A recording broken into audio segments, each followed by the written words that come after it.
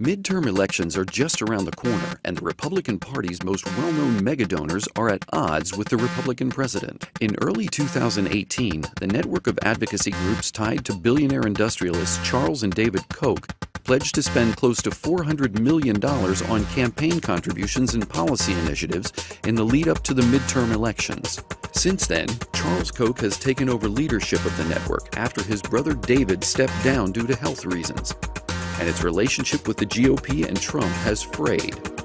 A network spokesman suggested they could support Democratic candidates, and the deep-pocketed group most recently said it would not back the Republican candidate in North Dakota's tight Senate race. So how did Charles, the 8th richest person in the world, come to butt heads with the Republican president? After all, Trump has fulfilled many of the Koch brothers' fondest wishes with across-the-board tax cuts, massive deregulation, and the nomination of conservative judges. It all comes down to trade.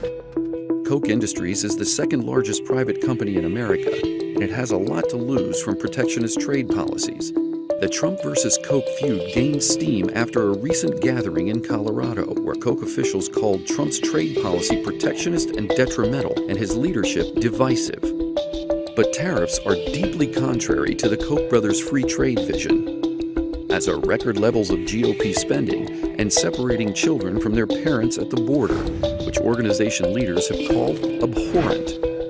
In a Washington Post editorial in March, Charles Koch said tariffs reduce choice, competition, innovation, and opportunity. Those comments were followed by a multi-million-dollar ad campaign attacking Trump's trade policy.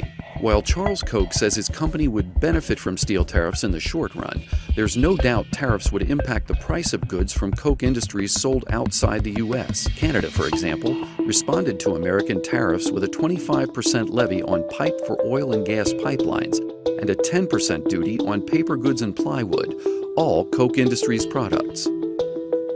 Whatever the outcome, the feud between the Koch network and Trump is proving just how divisive American politics has become, even within the Republican Party.